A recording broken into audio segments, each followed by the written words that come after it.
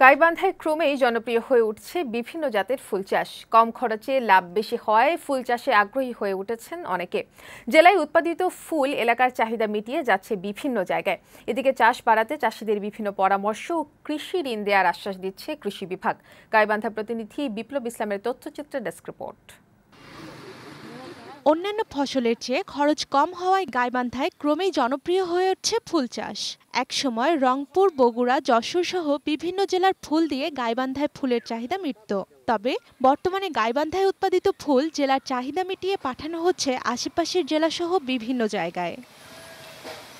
জেলার সাদুল্লাপুর ও সুন্দরগঞ্জে সবচেয়ে বেশি ফুলের চাষ হয়। কৃষি বিভাগের তথ্য অনুযায়ী প্রায় 50 একর জমি জুড়ে গোলাপ, রজনীগন্ধা, গাঁদা সহ বিভিন্ন জাতের ফুল চাষ হচ্ছে।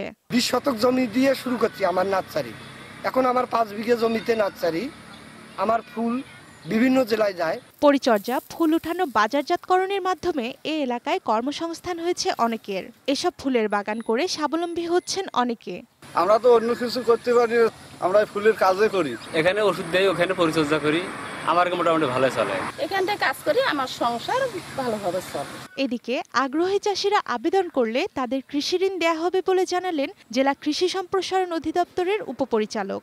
আমাদের এখানে যে কৃষি ঋণ কমিটির মিটিং হয় প্রতি মাসে, সেখানে কিন্তু আলোচনা করেছিলাম চাষিরাও কৃষি ঋণ পাবে বলে আমরা সে ধরনের ব্যবস্থা নিচ্ছি। এই জেলায় যেভাবে ফুল চাষ জনপ্রিয় হয়ে উঠেছে তাতে খুব দ্রুত এটি অর্থকরী ফসলে রূপান্তরিত হবে বলে মনে করছেন সংশ্লিষ্টরা।